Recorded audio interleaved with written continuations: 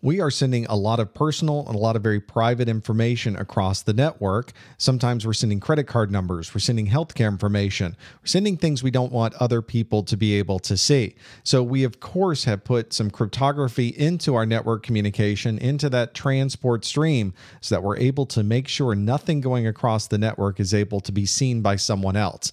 This can be seen in website commerce, credit cards, even emails that you may send back and forth.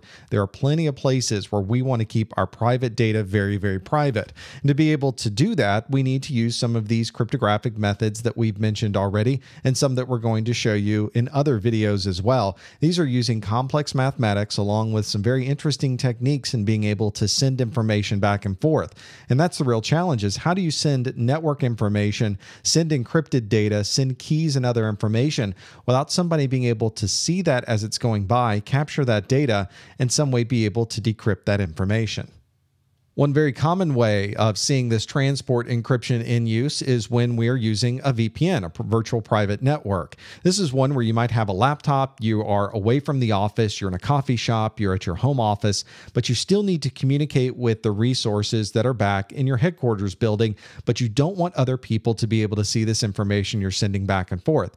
So you pop up some software on your desktop that creates an encrypted tunnel back to a VPN concentrator at your home office. So everything between your laptop and this concentrator is now in this private encrypted tunnel, this virtual private network.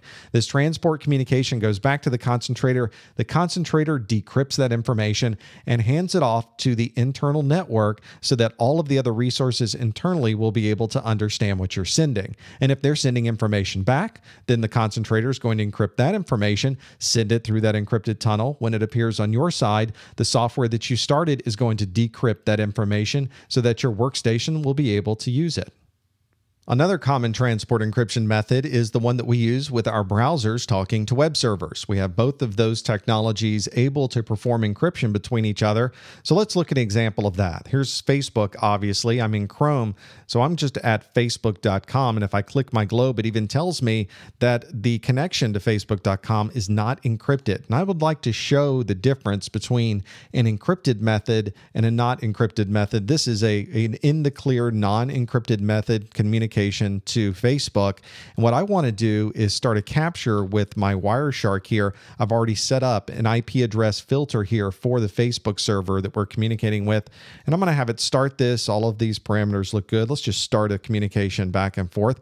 We'll have that data go back and forth to that particular IP address. Now let's start up and just refresh this Facebook page so that some traffic can go over our network. And I'll stop this capture and let's go all the way back up to the top and just look at the very first parts of this particular communication. There is some TCP communication starting up, and then we finally have some HTTP data going back and forth. And I want to be able, for instance, to see what is being sent. For instance, here is the HTTP data right here in the clear. You can even see the type of host I'm going to. You can see the user agent I'm using. It is Chrome, in fact, tells me right there. It tells the type of decoding and decrypting that I can do. I can see cookie information inside of this. This is all completely in the clear. This is not what you would want to do if you were at a coffee shop. Let's do exactly the same thing now, but let's do it with HTTPS, or the encrypted form of HTTP.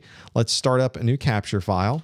And let's go back to Facebook, but at the beginning right here of this Facebook page, https://facebook.com, and have it load the page. Now it's loaded the same page that's here. You can even see when we start looking at this that this identity has been verified. The encryption is in place with 128 bits. This was encrypted data. So what does it look like now on the website? Let's have a look at the data that we sent back and forth. I'll stop this capture. If we flip back and look at our packet capture then of this encrypted data, I've saved us some time and added a new filter here for the IP address of the encrypted server at Facebook.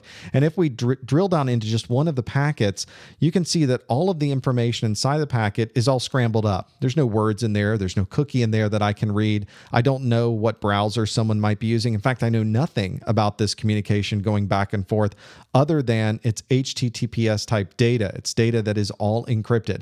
So I can feel pretty sure by using these transport encryption mechanisms that if I encrypt some data on this end and I send it to the other side, I feel pretty good that nobody's going to be able to tap into that connection and see what's going on between our two stations.